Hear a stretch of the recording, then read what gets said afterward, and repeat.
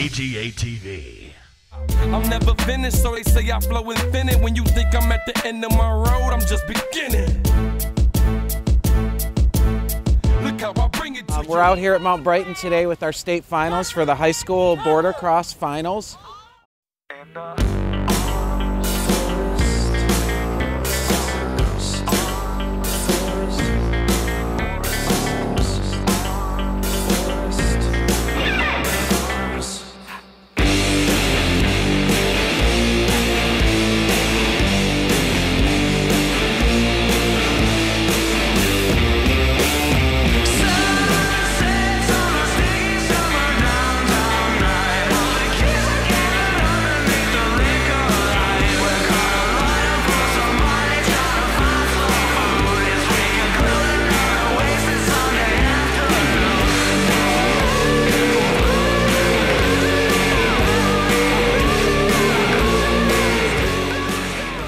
Thankfully, we finally got some snow on the ground, some features in the course.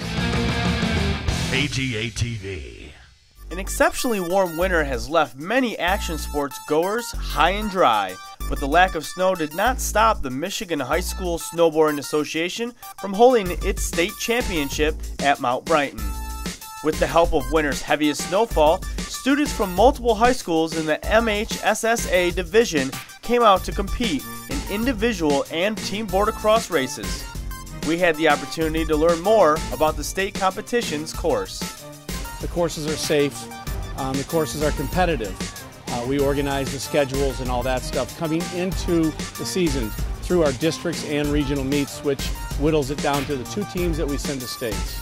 You've got 4 to 5 riders on the course at the same time. The course is made up of what are called features, things like rollers, jumps, banked turns. We have an off-camber corner at the top. That's a new feature for the day-to-day. We've stretched the course farther than we could because of the snow that we're finally getting today, and it's turned out pretty good.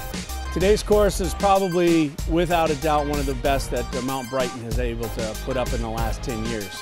The competition started off with individual races where riders competed in groups of 4. The top riders from each race advanced to the next round until the top 4 snowboarders were determined. Then it was on to the state championships. The ladies' high school teams consisted of Howell, Pinckney, Lakeland, and Walled Lake, while the boys' finalists were Walled Lake, Lakeland, Catholic Central, and Heartland.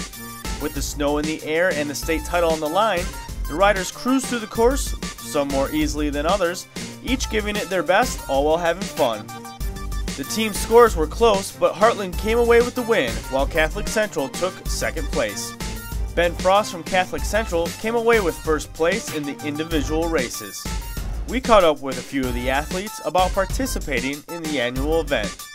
I think there's a lot more competition in border cross because you're out there with all the riders at the same time going down a course at really high speeds. It's kind of an adrenaline rush, actually. You know, when you're racing, you really just want to shoot for that first and just get that whole shot, and really, you're set from there. This is a great time. You make a lot of good friends from other teams and stuff, so it's awesome. For more information about upcoming events, go to aganation.com. AGA TV. Find it first at aganation.com.